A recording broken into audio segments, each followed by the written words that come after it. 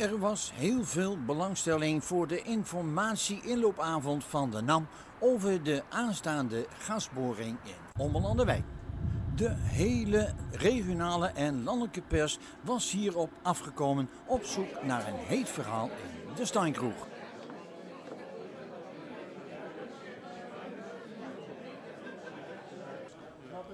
Medewerkers van de NAM namen alle tijd om alle vragen van de bewoners te beantwoorden. En de bezoekers kwamen van ver buiten Ommelanderwijk. Het lichtgroene deel onder in beeld is het andere veld dat onder Veendam ligt. En rechts boven in de hoek ziet u het Groningenveld. Het lichtgroene gedeelte is het gasveld dat men nu via een schuin uitgevoerde boring wil leeghalen. Hier is ook nog duidelijk te zien dat het gasveld onder Ommelanderwijk geïsoleerd ligt. Op deze kaart is ook duidelijk te zien dat er in Veendam op meerdere plekken gasinstallaties staan. Zoals op de Dalweg 12, in het Borreswold en aan de Boortmanslaan.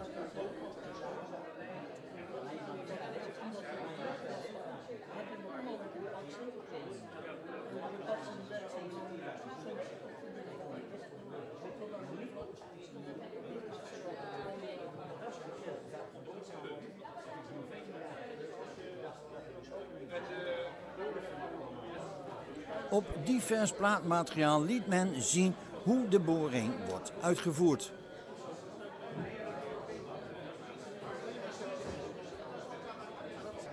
Ook de mensen van de Ondergrondse Gasopslag waren aanwezig om informatie te geven over dat wat er in de toekomst staat te gebeuren. En u ziet het was meteen gezellig druk in de Steinkroeg.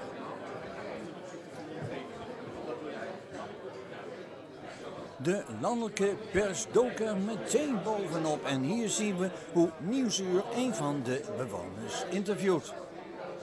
De bewoners van Ommelanderwijk zijn natuurlijk ongerust of men de informatie wel kan vertrouwen. Maar eigenlijk vrezen ze in hun hart meer de komst van de grote windmolens langs de N33. En hier krijgt men een duidelijk beeld hoe de ondergrond in Ommelanderwijk eruit ziet. Met onder andere de cavernes van de aardgasbuffer en natuurlijk de geweldige zoutberg van AXO.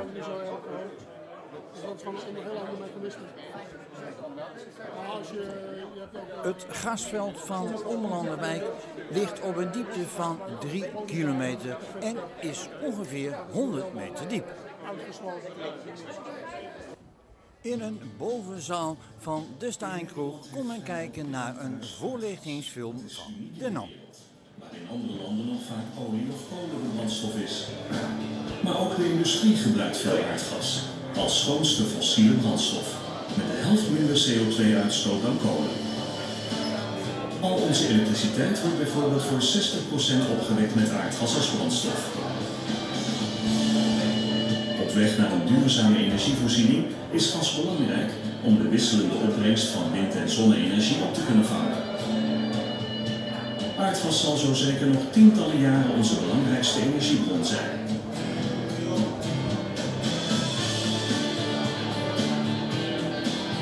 Ons aardgas komt uit zo'n 250 aardgasvelden op land en onder de Noordzee. We willen zo lang mogelijk gebruik maken van aardgas. En mede daarom heeft de overheid besloten dat we eerst de relatief kleine voorraden winnen, om zo het grote gasveld bij Slochteren zo lang mogelijk te sparen voor de toekomst. Het winnen van aardgas gaat in 5 stappen. Onderzoek, overleg met de omgeving, boren, leidingen leggen en uiteindelijk het winnen van het aardgas.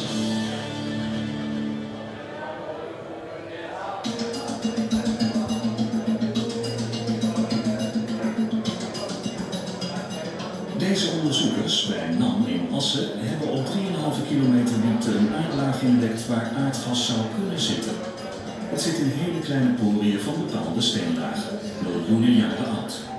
Hier kan aardgas zitten, maar hoeveel? Hoe moeilijk is het om het eruit te halen? Hoe zit het met bodemdaling? En is het winnen de moeite wel waard? Weegt het op tegen de kosten? De specialisten doen onderzoek. Hier, 3,5 kilometer diep, zit zo'n klein veld. Hier kan het aardgas zitten.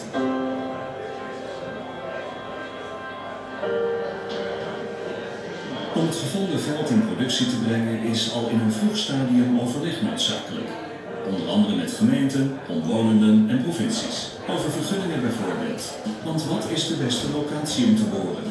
Niet alleen technisch gezien, maar ook voor de omgeving. Bijvoorbeeld qua verkeersveiligheid. Want vlakbij gaan elke dag kinderen naar hun sportclub. Met de omwonenden is regelmatig overleg op verschillende bijeenkomsten.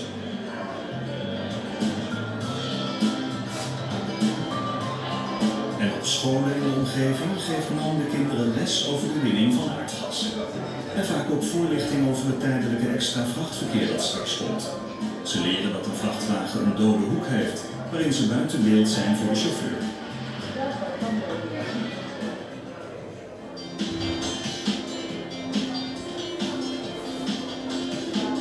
Hier gaat het gebeuren. Na een jarenlange voorbereiding begint de aanleg van het boorterrein. Met werkafspraken over veiligheid, transport, milieu. Dan doet er alles aan om hinder te voorkomen. Bijvoorbeeld met speciale rijroutes voor het vrachtverkeer. En in dit geval een speciale toegangsweg. Het afgraven van het terrein gaat laag voor laag. De vruchtbare bovenlaag wordt apart opgeslagen.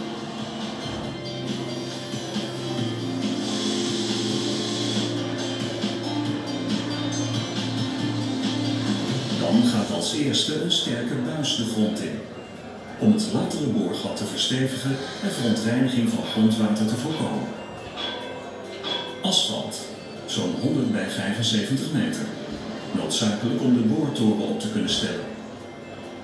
En deze grootte vangen straks al het regen- en spoelwater van het boorterrein op. Dat wordt verzameld in een speciale bak voor transport naar een zuiveringsinstallatie. Een boerderij staat dicht bij de locatie. Om geluidshinder te voorkomen komt er tijdens het boren een tijdelijk geluidsscherm.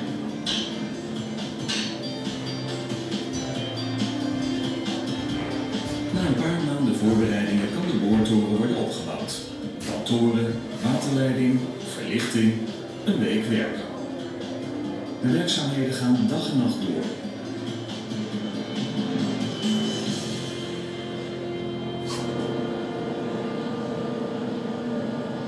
Afhankelijk van de diepte duurt een boring meestal zo'n 8 weken. Dag en nacht heel precies aangestuurd vanuit deze controlekamer.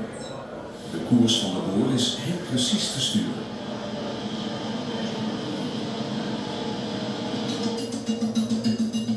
Per jaar voert NAM ongeveer 10 boringen uit. Samen zijn dat inmiddels al ruim 2500.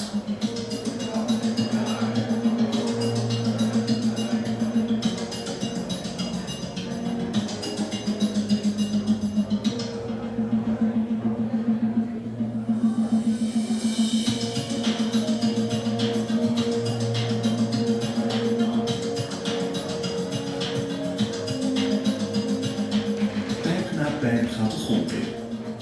In totaal zo'n 300 stuks aan elkaar gekoppeld. Om tot 3,5 kilometer diep te kunnen boren. Zelfs onder een bepaalde hoek.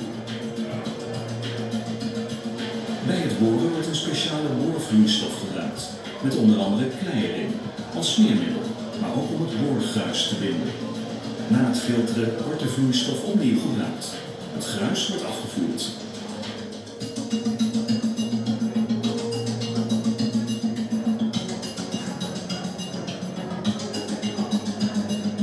Het boorgat wordt meerdere keren verstevigd met een stalen mantel en met cement, zodat elke lekkage uitgesloten is. Elk volgend deel van het boortraject wordt uitgevoerd met een kleinere boorbijtel. Op het terrein gelden heel strikte regels op het gebied van veiligheid en milieu en het is alleen toegankelijk voor gediplomeerde professionals. Behalve op 1 dag. De omwonenden worden uitgenodigd om het werk eens van dichtbij te bekijken.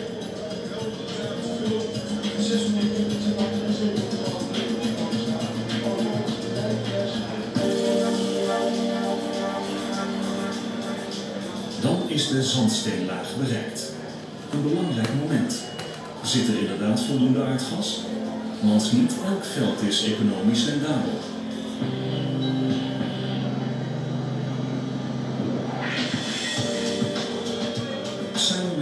laatste stalen verstevigingsmantel gaat een solide veiligheidsklep het boorgat in. Veilig op zo'n 50 meter diepte, om als het nodig is de boorput hermetisch af te sluiten. Boven de grond komt de afsluiter. Zo blijft de gastoevoer perfect onder controle. Na zo'n 2 maanden is het boren klaar en wordt de boortoren ontmanteld. En gaan we naar een volgende boorlocatie. Het terrein wordt schoongemaakt.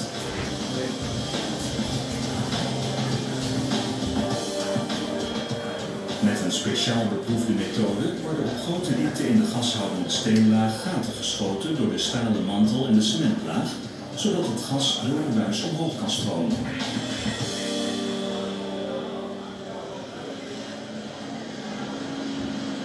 Als er voldoende gas is gevonden, begint de aanleg van de leiding, de aansluiting op een gasbehandelingsinstallatie die het aardgas geschikt maakt voor gebruik thuis.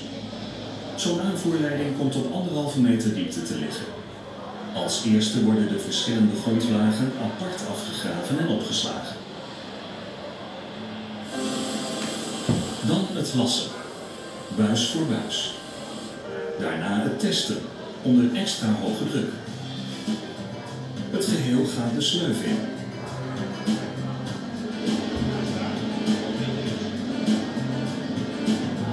Om een weg te kruisen of om een bijzonder landschap te ontzien, kan met een bestuurbare boring de leiding eronder door worden getrokken, zonder een sleuf te graven.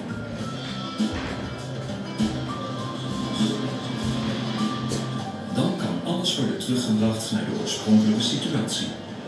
De grond wordt teruggelegd en waar nodig bewerkt.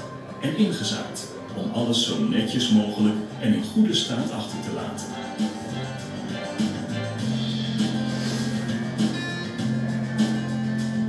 De leiding is klaar. Het winnen kan beginnen. Daarvoor wordt op de locatie een compacte installatie geplaatst. Door de druk in het gasveld stroomt het gas automatisch naar boven. En dit is het eindbeeld. Een onbemande locatie. Zo goed mogelijk ingepast in het landschap. Zo'n installatie blijft 10 tot 20 jaar staan.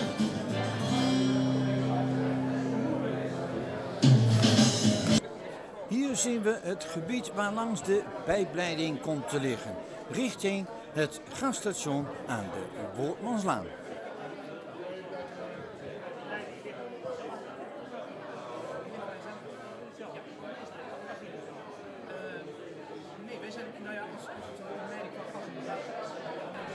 Door het hele café stonden groepjes belangstellenden te luisteren of vragen te stellen aan de deskundigen van de NAM.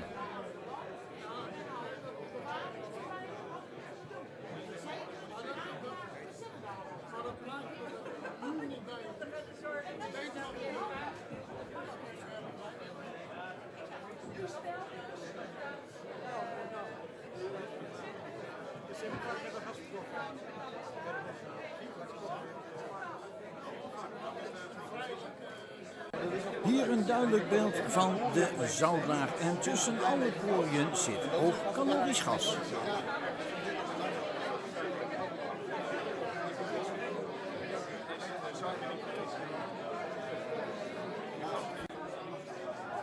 Tot zover onze reportage over de informatie-inloopavond van de NAM over de gaswinning in Ommelanderwijk. Je kunt dat hier ook zien.